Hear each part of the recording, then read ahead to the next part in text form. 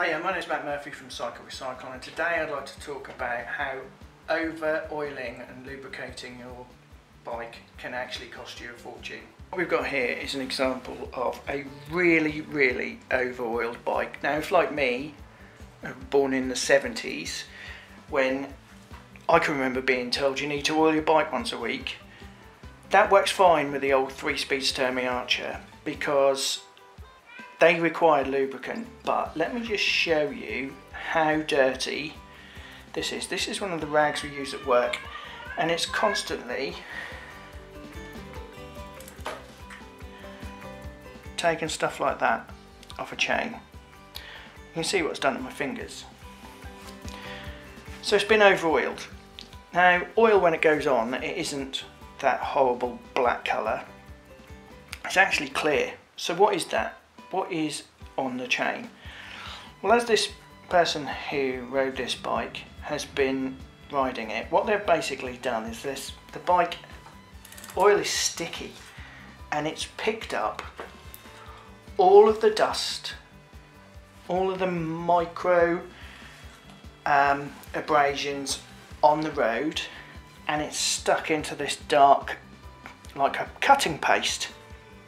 And what it's done is, over time, is it'll wear down the sprockets and the chain rings, and it will do it really quickly. You can see there's so much oil on this chain, it is quite disturbing. So, what sort of damage can it do? This is an example of a brand new chain ring. You can see that the teeth are like screwdriver ends. They're blunt, they're quite obvious channels for the chain to sit in. This is probably the worst one we've ever seen, purely because it was horrific. So you can see, well, I hope you can see that the teeth have turned into shark's teeth. They're pointy, they're worn around here, and that's because the chain is covered in cutting paste and it's just worn down the teeth. So what happens is your chain sits on there, you go to apply some power and it jumps. 9 times out of 10, probably 99 times out of 100, if your chain is jumping under load, it's because everything's worn out. But you can test for this. Testing for it's really easy. All you need is a chain wear tool. So not only is it causing damage, worn and oily, dirty chains causing damage to the chain set and the sprockets, it's also wearing all the chain out. And it's important to remember that there's more moving parts in the chain than there is in the whole rest of the whole bike. So you need to look after your chain. So a chain wear tool like this will tell you whether it's 0.75% worn or 1% worn. So if we put it on the 1%, if that drops straight through, like it has, that means the chain is worn, which means the whole of the drivetrain is worn. And it's because, so in order to fix this problem, we'd need to replace the sprocket, the chain, and the chain rings in order to do it, which is a really expensive job. This could have been avoided if the person who owned the bike hadn't have used so much lubricant on their bike. It picks up everything, there's fluff and everything on here. To replace all of this on this bike is well over, you could probably buy 20 bottles of oil for the same price. So we need to think about what the best way to manage your chain is. The easiest way to do it, after a ride, maybe once every 2 weeks, is put a light oil, something like WD-40, GT85. We use in the shop here, we use TF2 Ultimate Lubricant Spray. When you can, just pedal the bike backwards, spray it on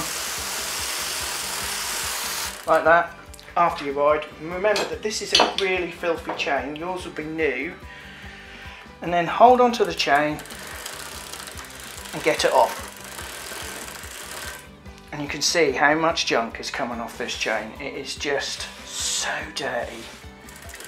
And you should get to a stage, once you've done this enough times, that it actually starts to look quite clean.